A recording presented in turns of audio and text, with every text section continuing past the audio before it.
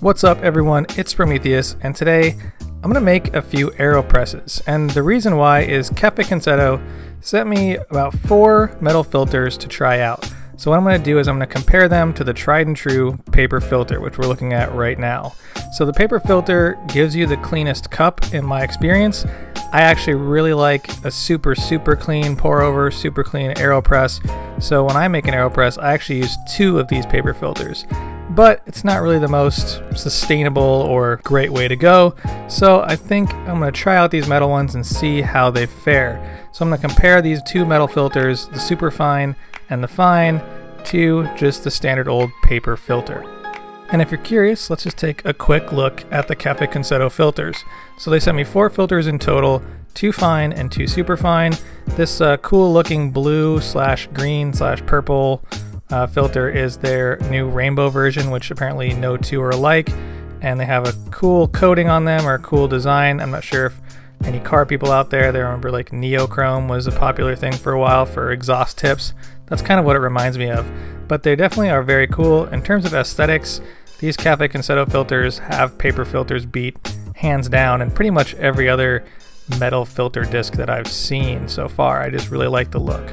But in the end, let's see how they actually brew.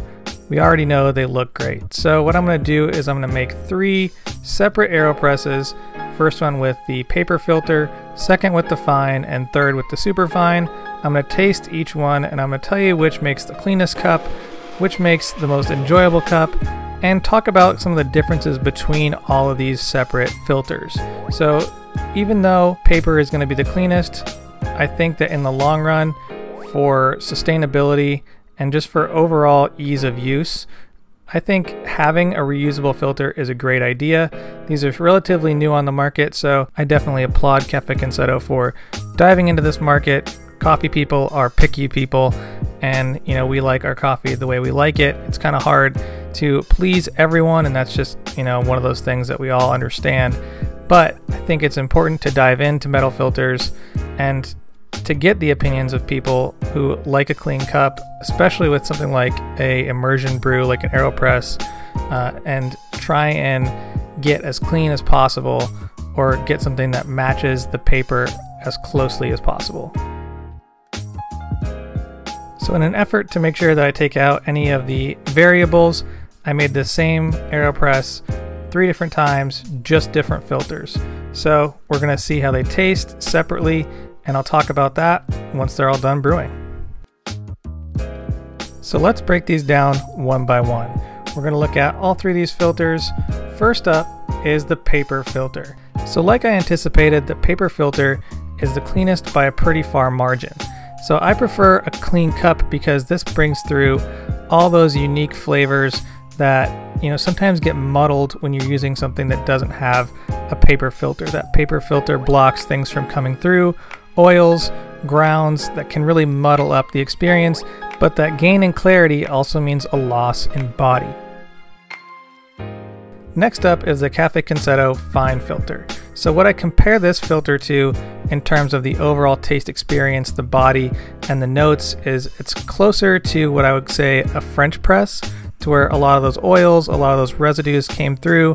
I could even see residue on the bottom of my cup when I was done. So it definitely has, I don't want to use the term dirtier experience, but definitely things come through that filter just a little too intensely for my personal taste for AeroPresses or just drip coffee in general.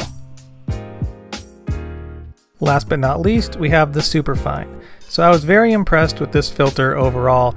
I feel like it splits the difference very nicely between the fine and the paper filter. I've got a lot of those clarity notes still coming through. I've got some nice body, a little bit of that heaviness that you would get from the fine filter, let's say harkening back to, you know, a French press, but you get a lot of those clarity, nice acidity. Overall, it's a nice piece. You can tell that, you know, some time and effort went into this. Nice build quality. There's no sharp edges. There's nothing on there that would make me think that it's not a really nice solid piece. So it's worth picking up, trying out. They're only about $10 a piece, which, you know, will save you tons of money in the long run if you're an AeroPress aficionado.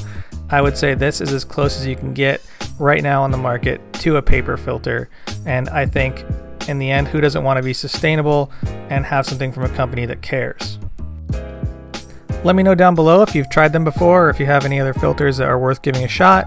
As always, thanks for watching. Don't forget to like and subscribe if you're new around here. Hit that little bell button for notifications. Follow me on Instagram at Sprometheus, the blog at Sprometheus.com. And as always, stay caffeinated, Ponyboy.